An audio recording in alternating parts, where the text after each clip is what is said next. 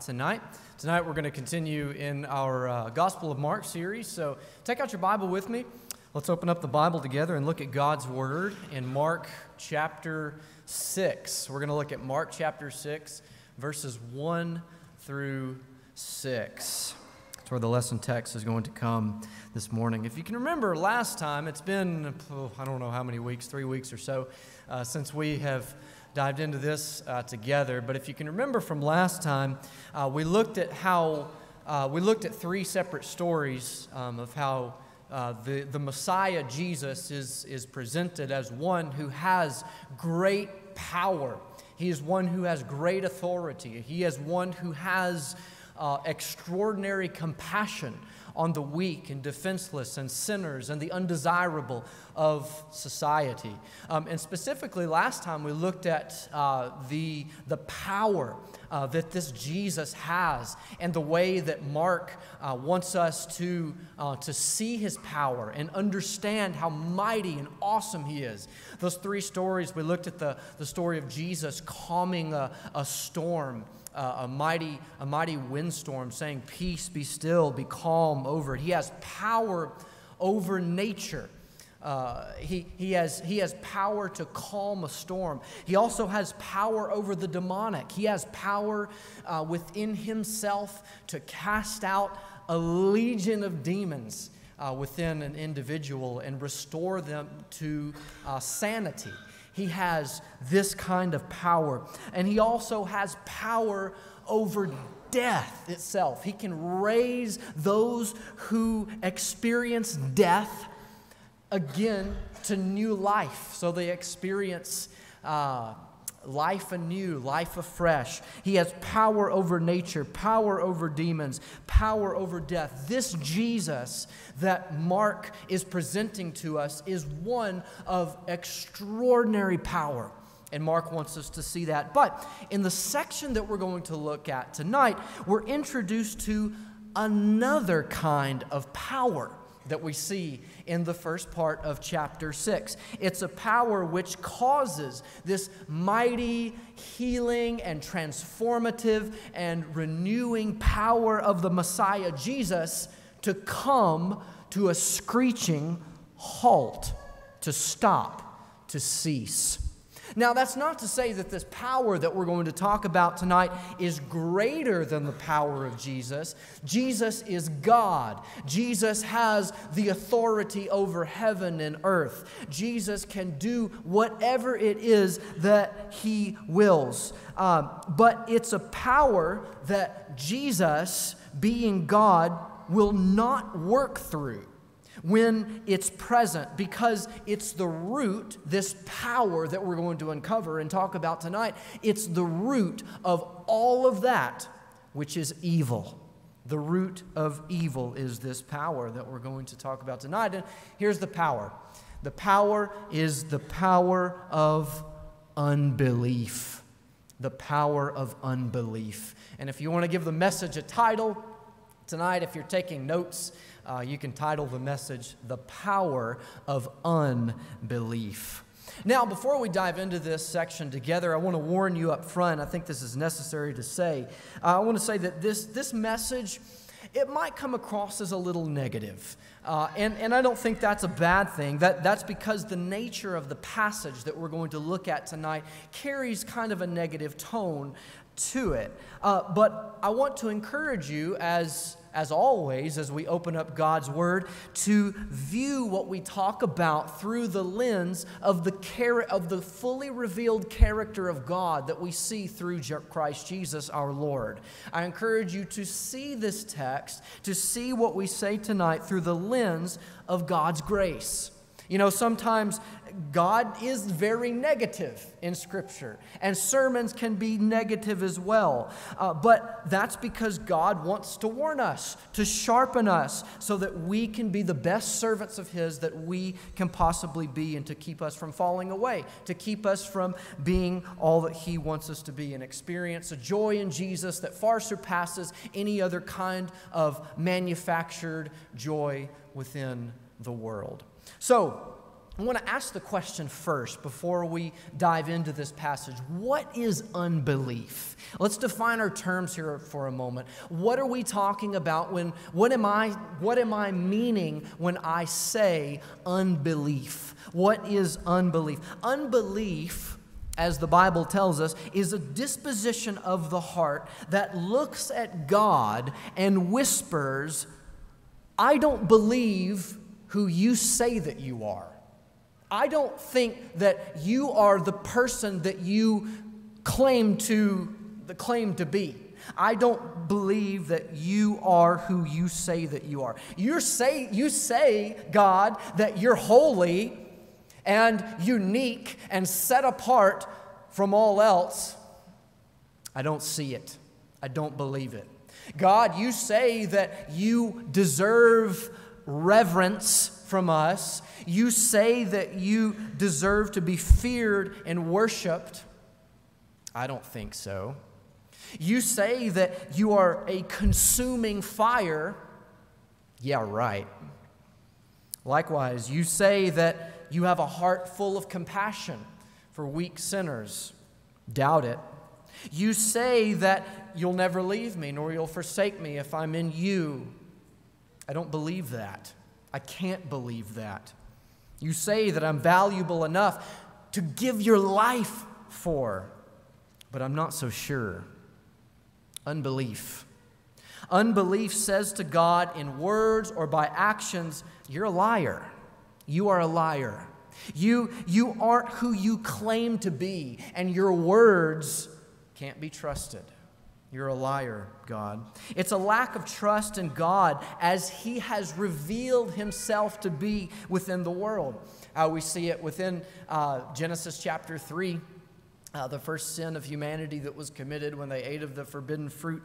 They didn't trust that God's definition of right or wrong, good and evil was the best way to do things. We see the same kind of unbelief in the Israelites out in the desert.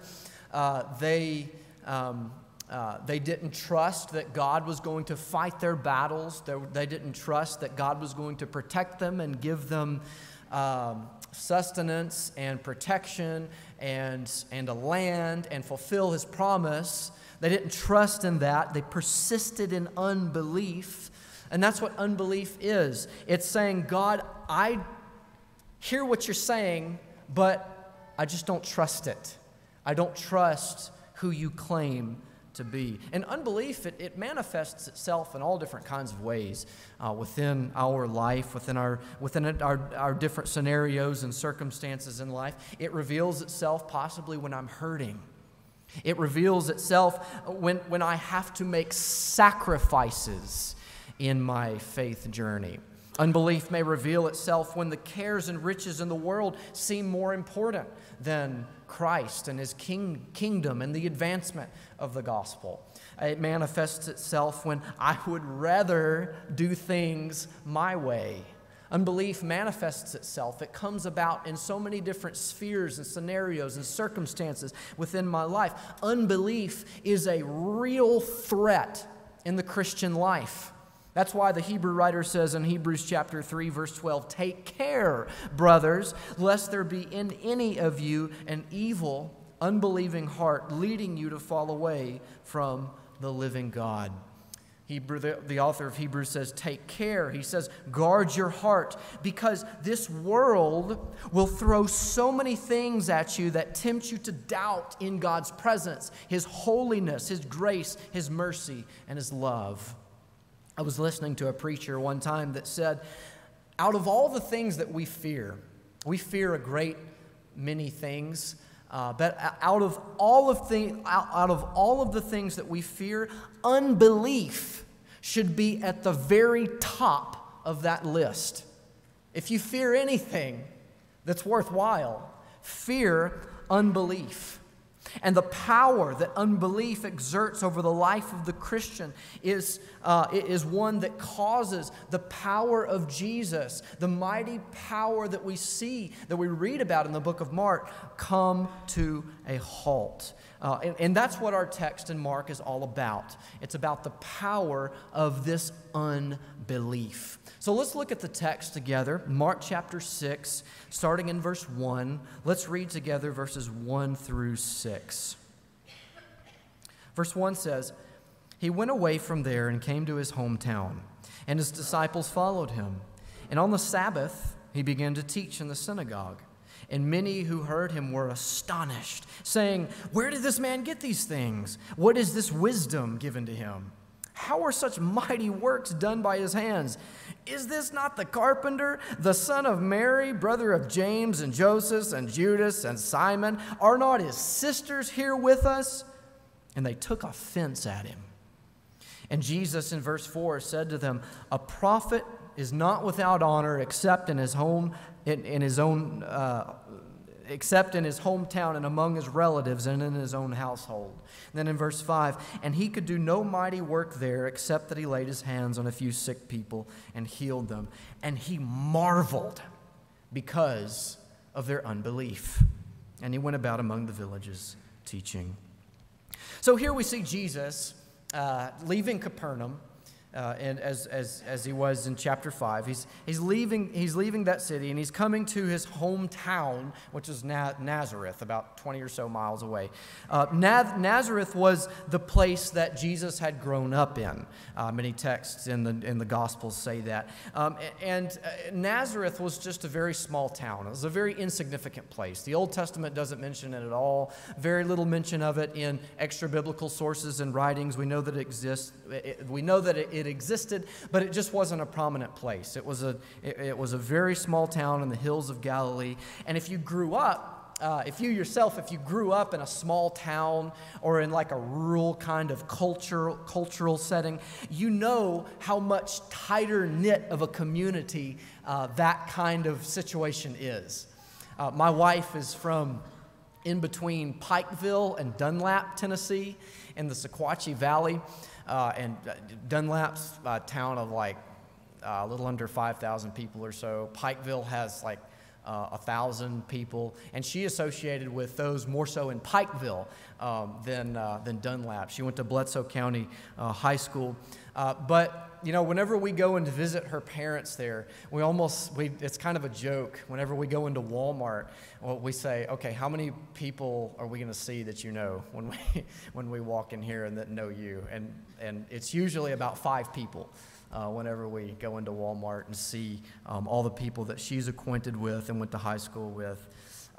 So then that's kind of the situation that we see within this text. Jesus comes to his hometown. It's a small town. Everybody knows him, and he knows them. They know Jesus. They knew what he was like as a boy. They saw him as he grew up. They saw him as a teenager. They saw him as a young adult.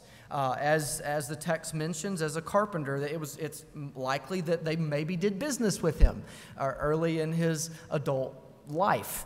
So the townspeople here in Nazareth, they have ingrained in their minds in the image of Jesus running around as a child and playing with other children. When they look at this Jesus, they have that image of him scarred in their minds. Like, this is kid Jesus here. They see him possibly as a teenager who sat beside his brothers and sisters and father and mother in the synagogue on the Sabbath day. They see that picture of Jesus when Jesus, in his power and authority and compassion, comes back to Nazareth and proclaims the word and performs miracle. This is the Jesus that they see. And they know this Jesus as probably the guy that made a table for their family to set their lamp on at night. They know this Jesus. They're familiar with him. They grew up with him. They saw him grow up and reach maturity. So they already have their minds made up about Jesus because they know him, because they know his whole life. And they probably look at him and say, you know, he's not anybody special. He's just the carpenter guy, the carpenter's son, as the parallel account in Matthew says. He's just the carpenter that we've known for years and years. We know his father, we know his mother, we know his brothers, we know his sisters. You know, he can't. This person, this Jesus that we know, he can't possibly be someone great. So when Jesus teaches in their synagogue, he comes to them on the Sabbath day and proclaims the word, the message about the kingdom. Probably he said the same thing that he did earlier in Mark: repent, for the kingdom of heaven is here. It has entered into the world. So when Jesus teaches the message and proclaims the gospel of the kingdom, they're absolutely amazed. They're astonished, the text says, at his teaching. They're astonished at how much wisdom that this man has. Because this is Jesus. This is the kid Jesus that they knew growing up. Look at him teach now. He can expound upon the Word of God, and he teaches with one that has this, almost this divine kind of like authority. And they wonder, they're astonished at the miracles, the power that is within him. So they're amazed, they marvel, they're astonished at this teaching, at this Jesus. But their astonishment isn't a reaction that stemmed from belief. They're not like those who see Jesus, who see his power, his authority, and his compassion and say, whoa, he's someone special. He's someone great. No. Their kind of astonishment was different. It was an astonishment that stemmed not from belief and trust, but it was an astonishment that stemmed rather from contempt. The text says they took offense at him. And the reason why is because they knew him. They know this Jesus. They were offended at this. This is Jesus. This is Jesus that we all know. He's a local yokel that has been in our town, that has grown up amongst us. This isn't God. Well, I know I used to babysit this Jesus, so probably not. But, this isn't anyone special. Probably the attitude that the people in Nazareth had as Jesus proclaims the message and performs these miracles. So their hearts, what's going on is their hearts are looking at this Jesus square in the face, even though they could blatantly see with their eyes his power, his authority, and his compassion. And they said in their hearts, this guy's full of himself. He's a liar. You're claiming to be something that we know that you are not. And we have no trust in who you claim to be. That's unbelief. That's unbelief. When your heart looks at this Jesus as presented in the Gospels and upon seeing his power, authority, and compassion, when your heart looks at him and sees him in all of his grandeur and wonder, and you look at him and you say by your words, or maybe even by your actions, I don't trust who you claim to be. I don't trust you, even though I can see who you are, even though you've revealed yourself to me. That is unbelief. And notice with me Jesus' reaction here in verse 6. It says he marveled. The text said he marveled because of their unbelief. Now this is significant because it's the only instance in Mark that amazement, that astonishment, that marveling, wonder is ascribed to Jesus.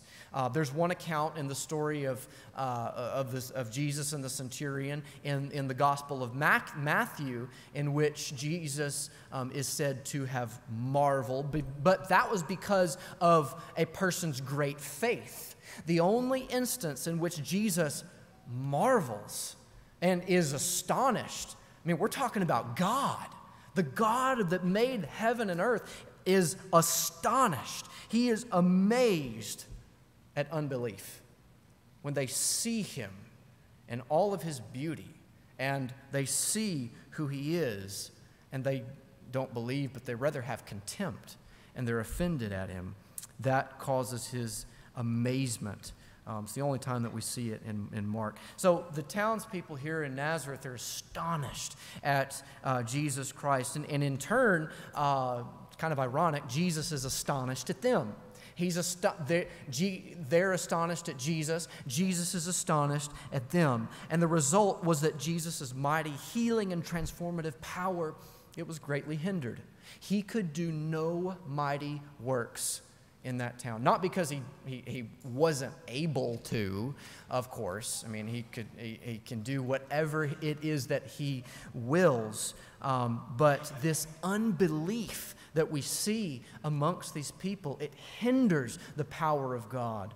It makes it come to a screeching halt. So what is this story teaching us? What can we learn from these first 6 verses in the 6th chapter of the Gospel of Mark? The story in this part of the life of Jesus, it's intended to describe to us the power that unbelief has in this world and in our world today.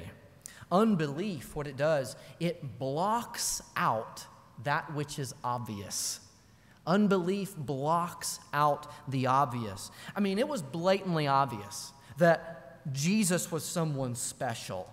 He performed miracles amongst them, the text says. He has this divine kind of wisdom that they recognize as superior. They could see with their own 2 eyes the power that this man Jesus has and the wonders that he could perform. But they were blind. They were completely blind to the truth because their hearts were full of unbelief. And that's what unbelief does within our life. It blocks out that which is obviously true. When I look at truth square in the face, I say, that has no significance for me. That's what unbelief does. And I think of those with, immediately, I think of those with an atheistic kind of worldview.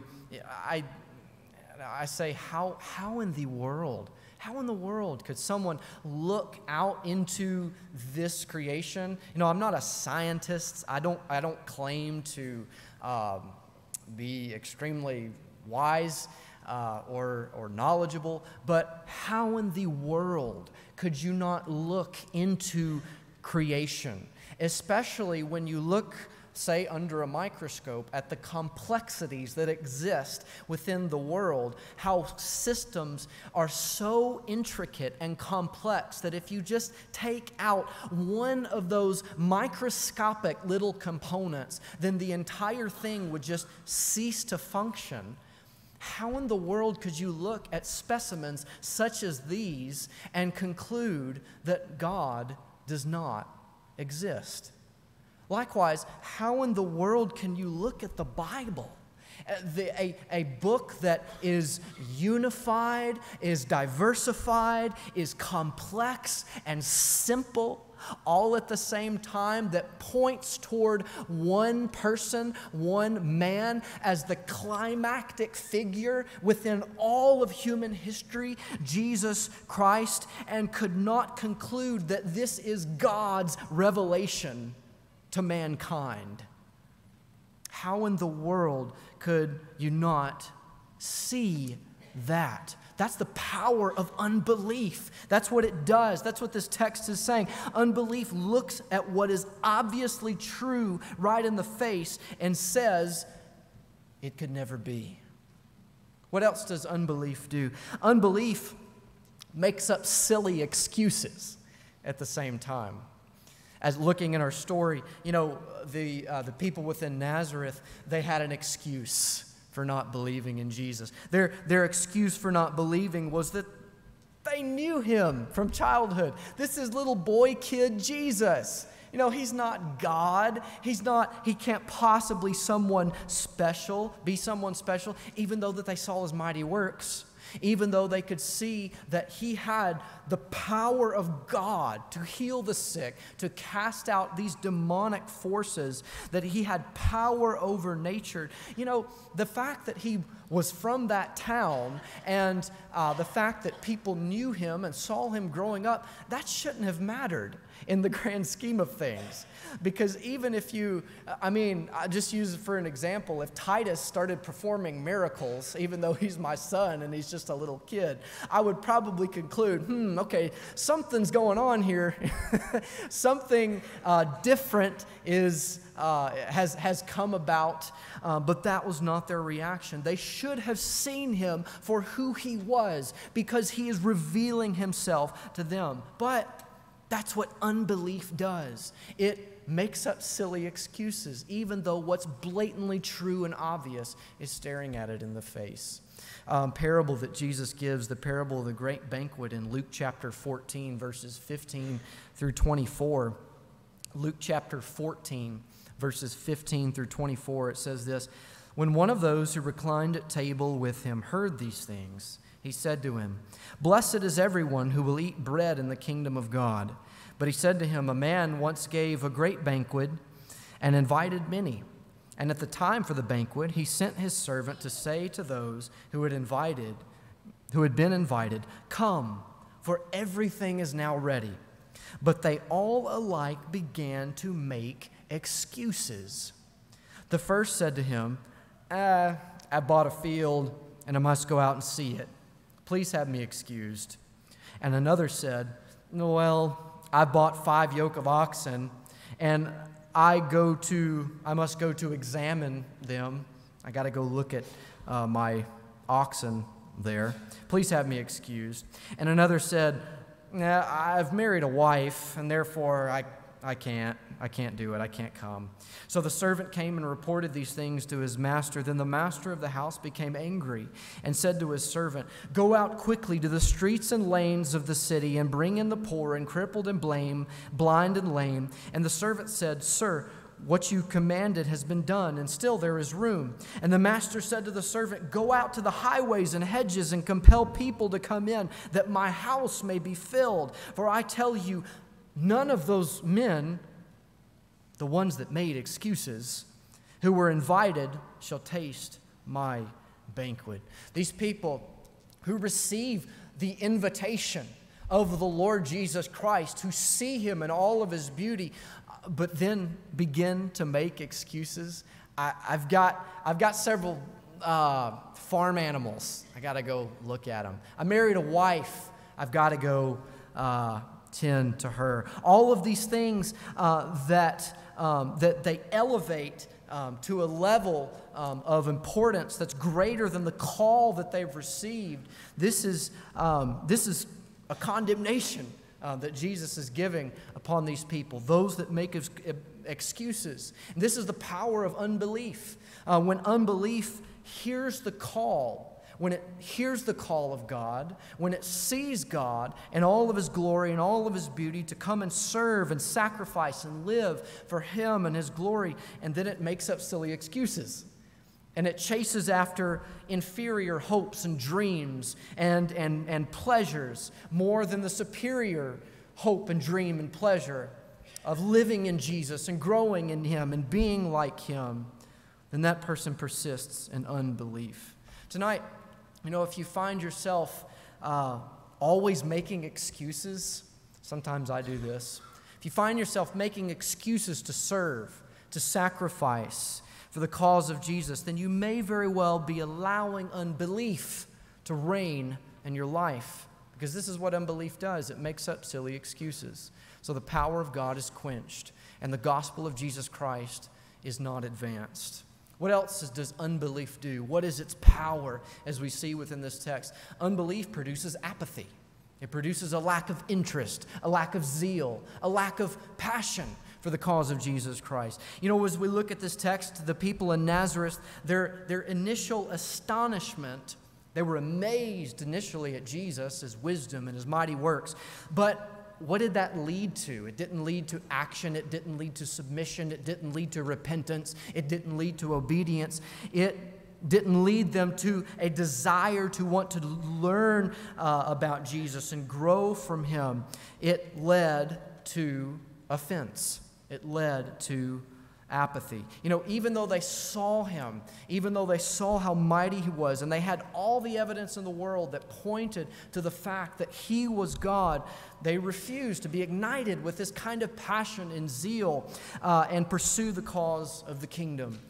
That's what unbelief does. That's the power of unbelief exerted over one who allows it to come into their life. It extinguishes the flame of passion. It puts out desire and zeal to be like Jesus. And it's not just a problem that we see within Mark chapter 6. Apathy, unbelief is a problem that we see in the church of the Lord Jesus Christ.